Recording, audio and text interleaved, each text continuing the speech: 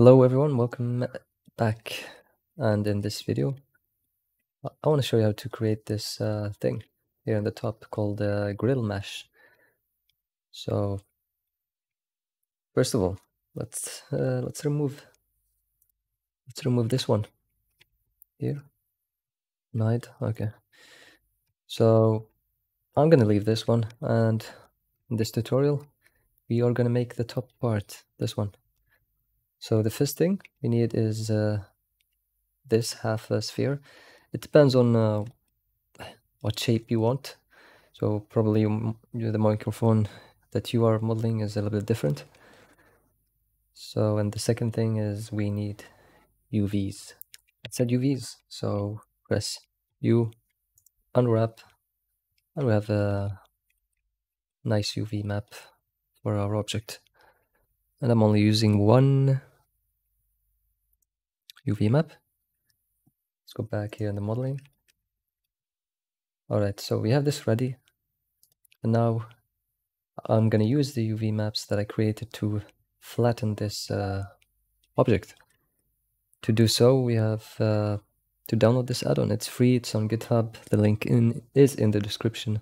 It's an awesome add-on. So I want to keep this activated. So use activated map and click create UV shape. And now we have this value we can change. Let's set it to 1. You can see how our object is turning. It's basically becomes flat, exactly how our UVs look like. Okay. However, another thing, I don't want it to be here on this side, so I want to move this a little bit here. Easier to work when adding the mesh that we're going to create. I mean the grill mesh. So let's go to edit mode. Here in the object data properties, I want to click this shape key and grab this here. And now we can go back to object mode. And that is perfect. So we are done with this.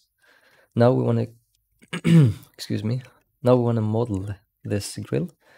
And I'm going to use a very simple method. All right, so Shift A, let's add a plane. It's a simple plane here. Alt Q, actually that's my shortcut. So if you want to isolate, just go here, local. And I'm setting it to Alt Q. You can toggle. Basically, it's easier to work like this when you only have the object that you want to work on. So let's go to edit mode and subdivide this twice. Right click as, and I want to select this edge. Shift D to duplicate, right click to move it back the original position. I want to remove this, so double A to deselect everything, and click the L key and simply delete the faces. Now we are left with this. Now I want to go to this view, and I want to create like an S shape. To do that, I'm going to move this vertex up about 0.2. And this one, move it down minus 0.2. And that is enough in this case. Now, I'm going to select everything and go to 3D cursor as the pivot. And make sure you are selecting everything. And also make sure the cursor is in the center by pressing Shift C. And let's duplicate this. Shift D, R to rotate, and Z axis, and then press 90 degrees. Shift R to repeat twice. Now we have these 4 ready. All right, now we can add modifiers. The first one is the array modifier, and the value of 22 worked for me. The count, of course, the value of the count, and obviously merge, so don't get any issues. And let's duplicate this by pressing Shift D. Now we want to set this to the y-axis only. That is perfect. I'm just going to scale it down a little bit. Control A, apply scale. All right, now it's time to give this some geometry. So let's minimize this by pressing A. And there are different methods, of course. I used to use the skin modifier. So in edit mode, you can select everything, Control A, and scale this. Mark as root, and apply subdivision surface modifier. Shade smooth, and kind of looks good. However, I want to use geometry nodes instead because it's I think it's going to look a lot better, and you have more control for the resolution thickness. So here in the geometry nodes, you can find it here, that I already have it. Good. I'm just going to isolate this and add a new geometry node modifier. We could also add it from here, and anyways, let's add it here, and this automatically adds a geometry node. Let's rename it to Grille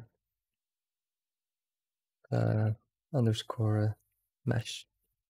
Let's hope I spelled it right, hopefully. All right, let's focus here. I'm just going to zoom in so you can see better.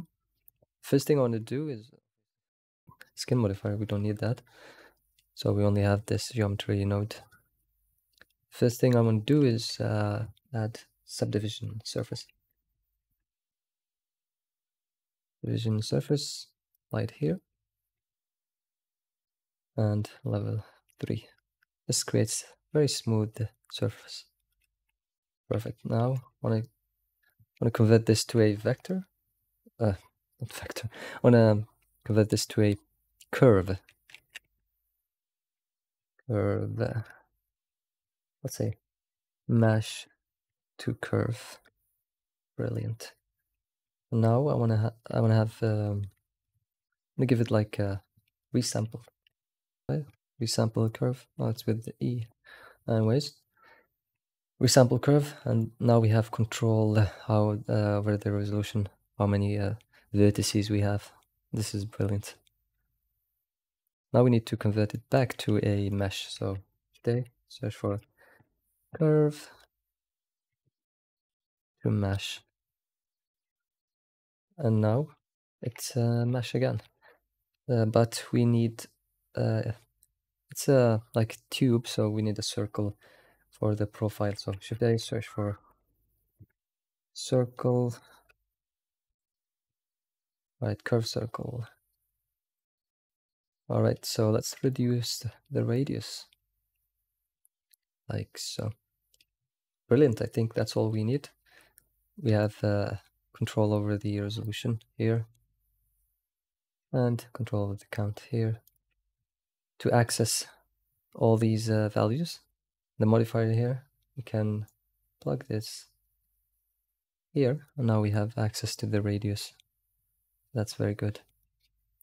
And now let's plug this to the count as well, and to the solution. And yeah, now we have control over all these values. Brilliant. One more thing is, if I go to render mode, and let's add a quick material, change the color. As you can see, the material does not change in the 3D viewport. So to fix that, let's search for a node called set material, and this will fix the issue. And to see it in the where the modifier is, just connect this to material. Now we can select whichever material we wish to use.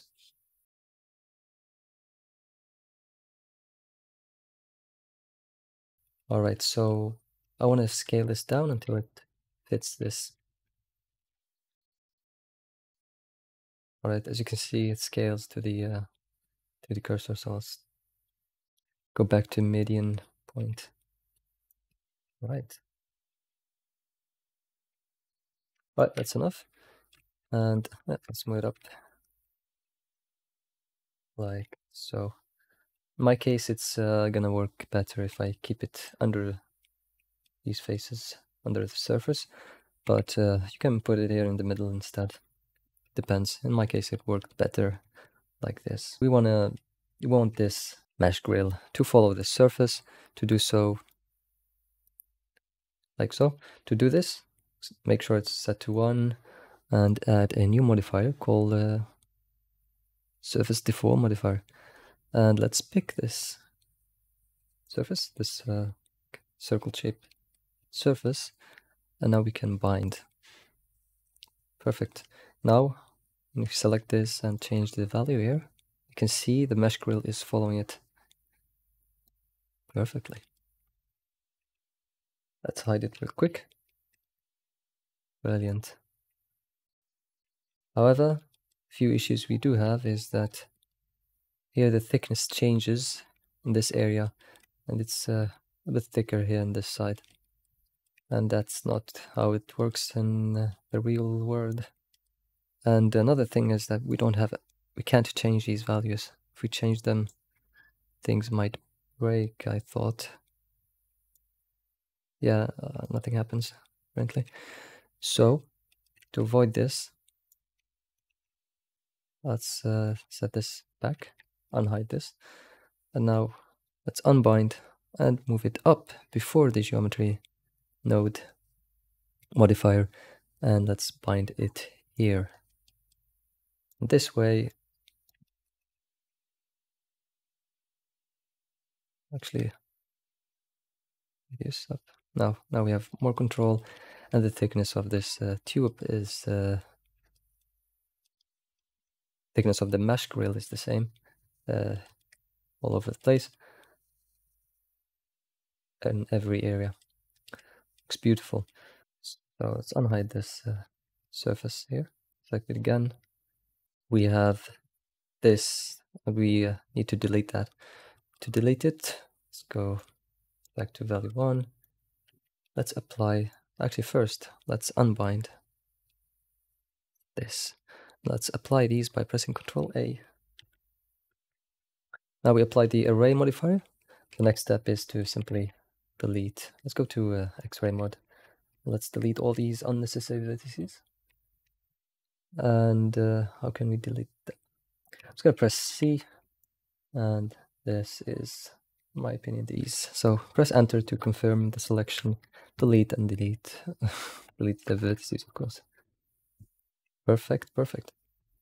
Go back to object mode. And let's bind this again. Select this surface and change the value. Let's hide the surface real quick. Perfect. You can also hide the surface from rendering.